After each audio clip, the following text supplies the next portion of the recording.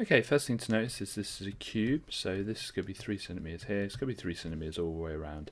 Now the way of approaching this question is you can't work out BH directly. You've got to first of all work out what FH is first, and then you can work out what BH is. Okay, so let's draw out those two triangles. So we've got triangle FEH first of all,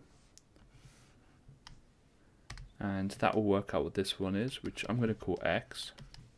So that's 3 centimeters, and it's a cube, so they're all going to be 3 centimeters. Okay, and then we're going to use that one to work out the length asked in the question, just BH.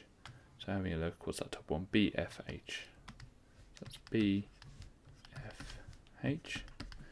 Now FH is X, we've called it, and then BF we know is 3 centimeters. Again, it's a cube, and let's call that BH. Let's call it Y, just to make things a bit easier. Okay, so we're going to work out what X is using Pythagoras, and there's loads of stuff on the site if you don't know how to use Pythagoras.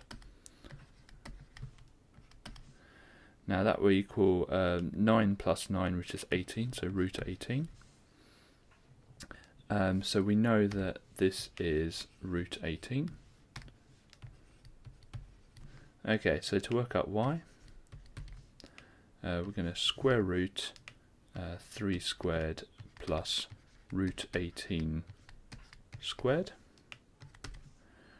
which equals 9 plus 18, so square root of 9 plus 18, which equals square root of 27, which, let's use a calculator, root 27 equals 5.196 blah blah blah, which to 2 decimal places will be 5.20.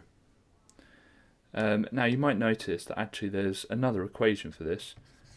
To work out what y is, it's the square root of the width squared plus the, I don't know what we call it, length squared plus the height squared, which is just an interesting formula. So if you square the 3, add the 3 squared plus the 3 squared, it will equal 27. Square root of 27 gives you the same answer.